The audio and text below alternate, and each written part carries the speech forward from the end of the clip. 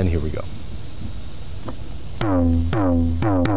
Merman, Beast Man, Man at Arms, He-Man.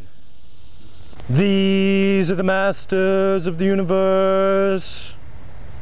Popeye, Rambo, Donkey Kong, Hulkster.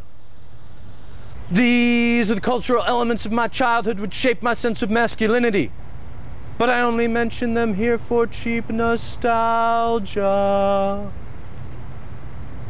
Coors Light, Bud Light, Heineken, Jim Beam.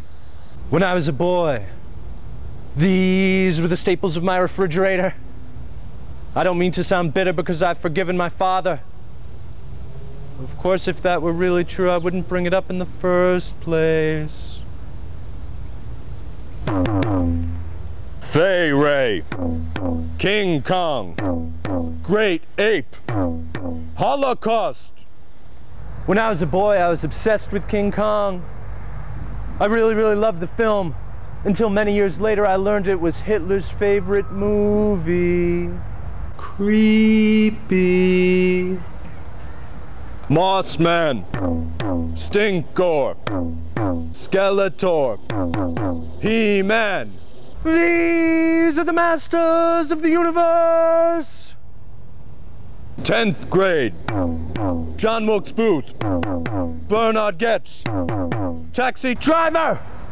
When I was in 10th grade, I wrote 3 separate term papers where the topics included Bernard Goetz, John Wilkes Booth, and Taxi Driver. At the time, I didn't make any connections. But looking back, I wonder if my teachers ever talked. Iceberg, Big Boat, Gonna Sink, 3-hour movie.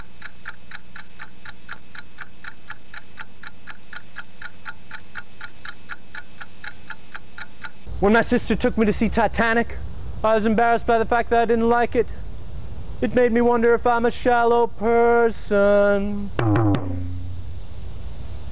I guess I learned the answer when an actress on screen referred to the men in first class as masters of the universe. And I started to laugh. And when my sister asked why, I said, Merman, Beast Man, Man at Arms, He-Man.